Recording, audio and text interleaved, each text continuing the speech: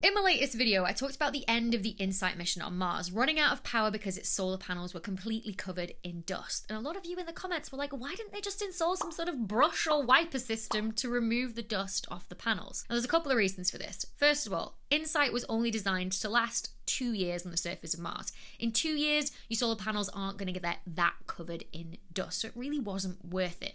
Now, of course, it did end up lasting longer than that, but it really isn't worth adding the extra weight to your lander that you have to launch off the surface of the Earth to get it to Mars to, add a wiper system. You'd much rather add scientific instruments instead if you were going to add weight. The other reason is because Martian dust is incredibly abrasive, and so if you get dust stuck under a wiper or underneath the brush, you're going to cause immense damage to your solar panels and reduce their efficiency anyway. Just think about when you get like a tiny little bit of dirt stuck under your windscreen wipers and how much of a giant streak that leaves across your windscreen. It's always right in your eye line, isn't it?